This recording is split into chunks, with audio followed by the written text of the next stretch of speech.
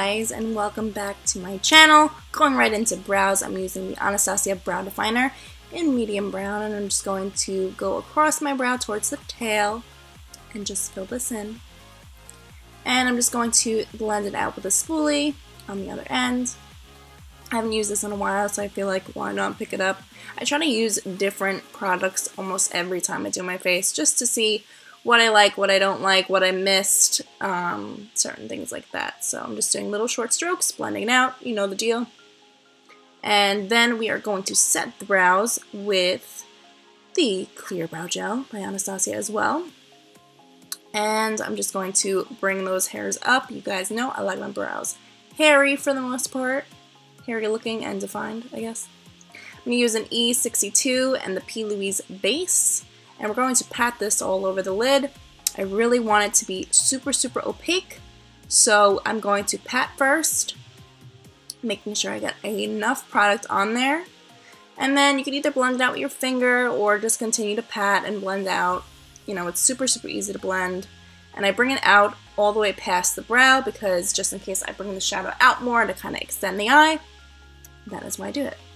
I'm using the Kylie Jenner Extended Bronze Palette today. I'm obsessed with it. It's my new go-to.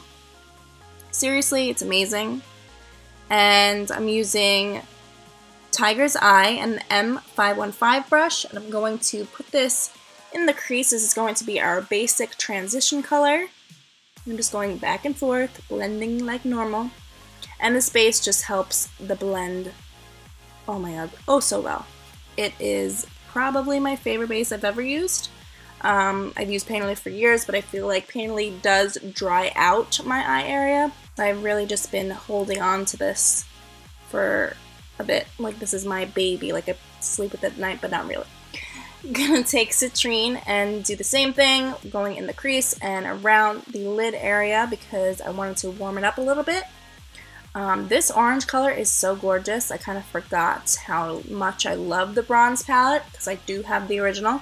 And even though I do have that one, I wanted to get this one because it had more colors and I'm sure the formulas are better, and they are, I feel like. And yeah, it's just what I wanted and more. And especially to go away, I feel like I'll bring this palette everywhere. I'm taking Goddess and I'm just blending this out with I think this is like the Kylie blending brush. And I'm just blending this all over the lid up into the crease. This is one of the most interesting colors because it's a matte with a little sparkle in it, which kind of gives a little bit of a satiny matte kind of feel because it does have that shimmer, so it does give a little glow. I'm going to use Copper now, and I'm wetting the brush. This is also a Kylie angled brush. And I'm just lining the lid. Not doing a wing, not doing anything crazy. The way this liner stuck, or this eyeshadow stuck as a liner, it was amazing. I was like actually shocked with the crazy amount of pigmentation. Using Milk's Kush Mascara, I'm just going to coat my lashes. But seriously, I was so happy with the way the liner came out. I was just like, bam! I'm happy. I've used these shadows as liners. It's great. They don't look chalky or anything like that. They're awesome. Introducing the new lash of GigiBelle Lashes. These are Sugar, and we are going to pop these babies on. They are now available on the website. You will notice my prices went down a little bit because I wanted to be a little bit more affordable for you guys. So there are new prices on the website, so I hope you guys check that out. And don't forget, you can get 20% off if you use code SUBBY in all caps. And yeah, GigiBelleLashes.com.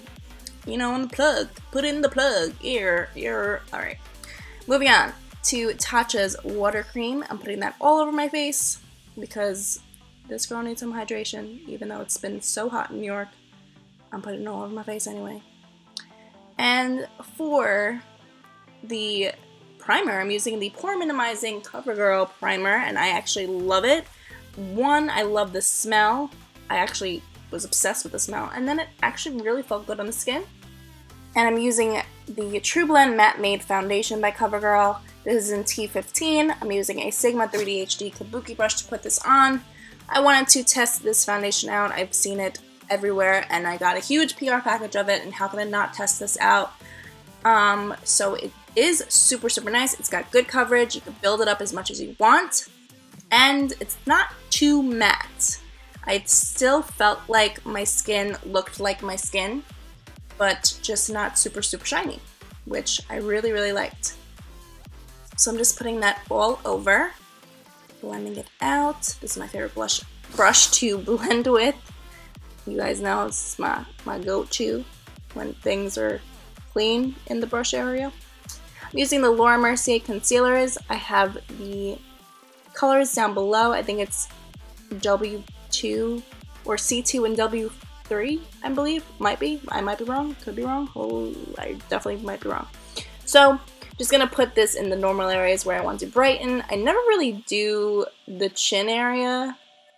I don't know why, but I should, because it's a dimension of my face that I want to kind of bring out so my face doesn't look super round. So, Gianna, you should be doing that more. I'm going to do the Cupid's bow as well, and then just blend this all out with the Quickie Blending Sponge from Tarte. And you guys know the deal. I'm using the darker concealer first, and then blending it out with the foundation brush just to make sure it doesn't look too white. And then I'm using the lighter color in the corner. I learned this from Katie Luster Lux. I absolutely love this little trick she does. I mean, I'm sure it's been around, but like, I kind of forgot that you really can use two concealers. You know, you don't have to use one color. You can mix it up. I'm gonna do the forehead as well, bring a little bit dimension there. I never really do that either. I don't know why. I think because I feel like my forehead's not, I don't know. You know what? I really don't know. There's no reason. There's no rhyme or reason. We're going to set with the translucent powder, the Lock-It setting powder by Kat Von D, doing the under eyes a little bit, and then going on the sides of the nose and on the bridge. And then of course we're going to wipe this down below the cheekbones to cut it, and on the chin, and I'm going to do a little bit on the forehead as well, just to kind of set that. I'm using the Rimmel Natural Bronzer with a Benefit bronzing brush. I actually really like this one because it's super, super soft, and it just like applies the bronzer really nice. The bronzer is in 022. I forgot the name. I think it's just Sun Bronzer, but it's in that shade, and I just put this all over. Favorite drugstore bronzer, hands down. Actually, favorite bronzer right now is this one because it just makes my skin look so nice and tan without being orange. Using Tarte's Exposed blush, I'm putting that all over the cheeks. And then I'm taking Goddess again, and I'm going to put this on the lower lash line and smoke that baby out. You guys know the deal. I think I'm using like a small brush from Morphe.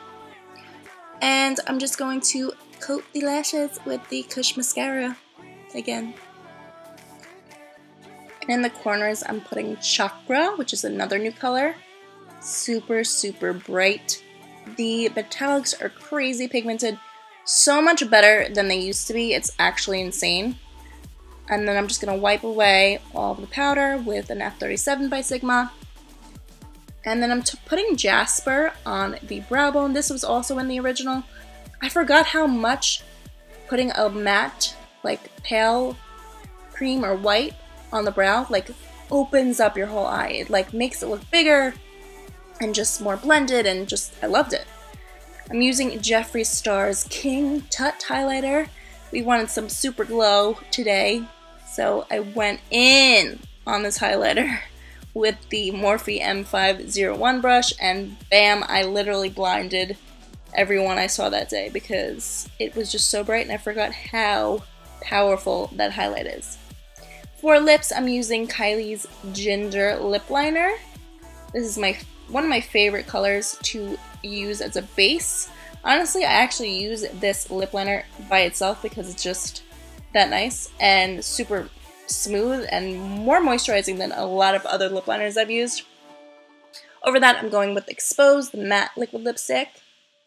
And I want to try Kim's new lipsticks and the liners, especially the liners because I love liners. So I really probably, that will be my next purchase. I don't need it, but I need it at the same time, guys, to show you, you know? I want to review it for you guys. So I'm going back with the liner. setting with the All-Nighter Spray by Urban Decay, and that is it, you guys. That is the look. I hope you guys enjoyed this video. Let me know down below how you feel, how you liked it, and subscribe if you haven't already. Like it if you enjoyed it, and let me know in the comments below also what you want to see next. I love you guys so much, and I will see you in my next video. Bye, guys.